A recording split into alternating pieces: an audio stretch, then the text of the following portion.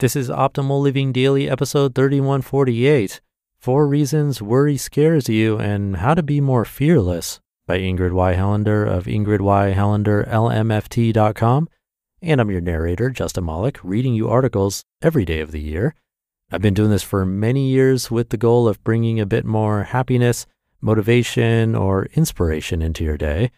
And it's an award-winning podcast thanks to you and your support. Thank you for coming back to listen every day. It means a lot. And with that, let's get right to our next post as we optimize your life. 4 Reasons Worry Scares You and How to Be More Fearless by Ingrid Y Helander of Ingrid Y Helander, LMFT.com. Worry can strike fear in the heart. Truly confident people do not have to push worries away to feel good. But if contemplating what worries you increases your anxiety, you are not alone. Wouldn't it be great to gain a sense of calm and clarity even when you have anxious thoughts? I recently asked a group to imagine their worries and write them down. After many years working with anxious clients, I was only a little surprised by the responses. A few got helpful information. Some could not do it. Others replied with disparaging comments about their worries. Still others made little jokes or recited platitudes about how to manage their worry. Here are 4 big reasons that even thinking about worry can be daunting. Number 1, when you imagine your worries, you can subconsciously activate your sympathetic nervous system. Try it for yourself. Write down a few things that you worry about often. Notice how your heart beats faster and harder. Your mind becomes less focused. Your body may tighten. This is an activation of your sympathetic nervous system. Not surprisingly, when you are in this state, you will naturally feel more vulnerable. Number 2, for some people, noticing worried thoughts sends them quickly toward depression. If you have a history of anxiety linked to depressive symptoms, noticing worry reminds your mind and body of sensations that feel like the slippery slope into depression. Unfortunately, now you have another worry on top of whatever worry you came up with originally. Number 3, you've probably been taught that worry is a bad thing. It's common to believe that worry as an emotion is generally bad and that it is a weakness to experience it. This internal shaming creates critical messages inside you. So even thinking about worry creates a firestorm of difficult emotions. In order to calm these sensations, you may separate from them by reciting advice, making jokes, or crumpling your worry list and throwing it away. And number 4, if you're prone to high anxiety, even thinking about worries feels out of control. If you have unaddressed anxiety, tapping into your worries can spiral into obsessive thinking about everything you fear.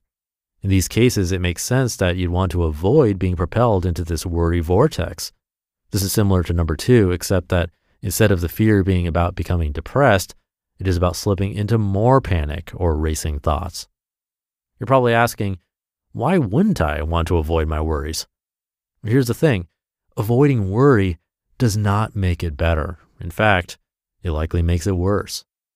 When you face your worries with fear, you miss out on the opportunity to get a lot of valuable information. Since you ignore or even push these feelings away, they end up disconnected from your awareness, and this limits your personal insight. Pushing your feelings away contributes to a sense of lostness or numbness, which over time has an enormous impact on your life. In addition, worries that are ignored or actively pushed away do not go away, they remain as parts of your personality. And because human personalities are amazing and multifaceted, you'll develop parts that serve to protect or manage your world to keep you from feeling the worries. Over time, you can feel exhausted, always trying to ignore or ward off any triggers for these vulnerable thoughts and feelings. It's common to find worry about worry about worry. The anxiety grows, creating significant symptoms like panic, headaches, sleeplessness, depression, and so on. So, how can you get acquainted with your worried thoughts without running away in fright? Here are a couple of steps you can try today. Don't push yourself beyond just enough challenge. Be patient and take it in steps. You don't want to scare yourself more. Number 1, remind yourself that you have many feelings and they are not trying to harm you. In fact, parts of you that hold these emotions need attention, connection, and guidance from you. It may sound like a strange concept, so move slowly and have patience. Number 2, breathe fully and gently to calm your body. Write any small worries on a paper in front of you and look at them as small parts of you, not the whole. Number 3, get really curious. Breathe and walk away if you feel at all overwhelmed. Allow yourself to walk back, just taking a look at a thought or feeling familiar to you. Think, that's interesting. And number 4, ask as you look at the worry you've written, ask from the perspective of your worry. What does that part of you believe would happen to you if you did not worry this way? Notice any positive intention of this part of you and offer a bit of gratitude if it's possible. Now congratulate yourself. You've uncovered a little bit of yourself, a part of you that needs your attention.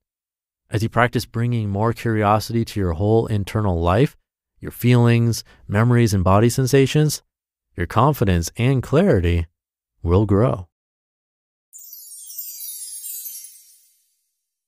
You just listened to the post titled 4 Reasons Worry Scares You and How to Be More Fearless by Ingrid Y Helander of Ingrid Y Helander LMFT.com. And I'll be right back with my commentary. Okay, sponsor time. And instead of reading a script about Gusto's benefits, let's hear from small business owners, the people who use Gusto every day like me. Here's one.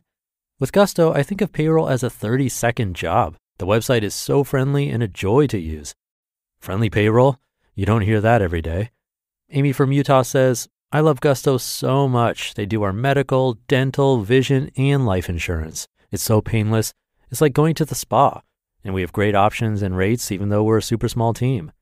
Health insurance like going to the spa? Wow. And here's what Mneet says about Gusto's support team. Whenever something comes up, I reach out and literally 24 hours later, they tell us what to do or assure us that they've already handled it for us. Smart technology and friendly humans? That's cool. Honestly, the list goes on. And right now our listeners get 3 months free when they go to gusto.com/old. Yep, 3 months of payroll, benefits, admin, and more, totally free. Again, that's gusto.com/OLD. Thank you to Ingrid. I think there are some great tips in here. I remember reading through a book about worry and how the authors kind of drew a parallel of worries to little monsters. Actually, they literally drew it because I have the image in my head of what they look like. These little monsters are things that make us anxious and we don't like to carry around with us. It makes us upset that we have to do that all the time because they're heavy and not fun to look at. But as Ingrid mentioned, if we can see them as only a small part of us, not the whole, and things that need to be nurtured and actually have a purpose of trying to help us, really, well, maybe they'll start to feel less like monsters after all. Maybe they need to be fed a bit or taken along with us for some exercise and wheeled around in a wagon instead of us carrying them around all the time. And who knows? They could take a different shape and look a lot different than they do today, less like monsters. But kind of looking at them with curiosity instead of hatred, maybe they won't be so ugly after all. It can be a silly thing to think about, but sometimes a little silliness is all we need to take a step in the right direction.